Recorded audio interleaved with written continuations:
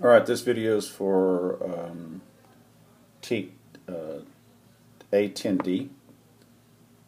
And what this is talking about is distributing, practicing on it, really it's just distributing. Alright, so whenever we have a parentheses is a big clue when you're going to distribute. And you always want to look to see if there's an operation between the number and the parentheses. So for example, if I had something like this, then I would not distribute because I have a plus sign between the number and the parentheses. Alright, but I don't. So this right here, there's no plus or minus between the 3 and the parentheses, so I'm going to distribute. So I'm going to distribute, take the 3, and I'm going to multiply it to the x, so I get 3x.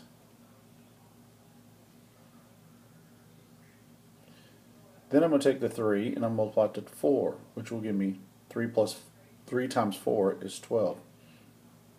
And this is my answer when I distribute. Notice I distribute to everything inside the parentheses. Alright? We don't do it to just the x, we do it to the x and the 4.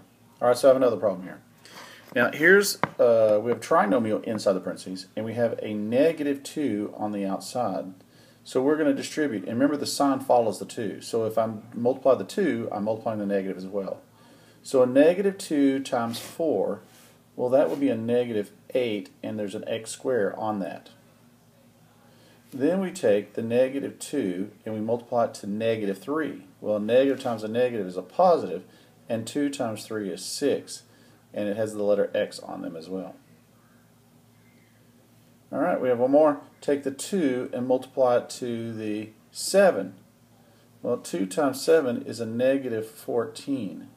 Now, there right here is my answer. It's my polynomial after I distribute. Let's try one more.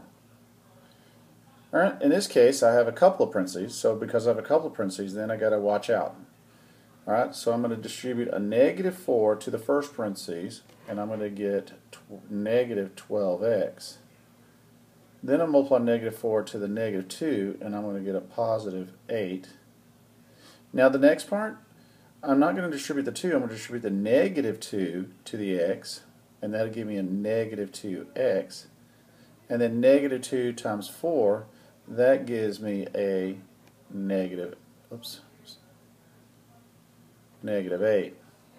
Now I can combine like terms. You remember the terms, so I'm looking for when, like this x's, I'm going to combine the x's together and the numbers together. So here is a negative 12x, there's a negative 2x. So a negative 12x and a negative 2x. And if I want to, I could write it like this. I find this easier to write. And this gives me a negative 14x. And then the other one, if you can see, I have a positive 8 and a negative 8. Well, that's 0. And since that's 0, and I'm just going to go ahead and write it anyway, positive 8 minus 8 equals 0.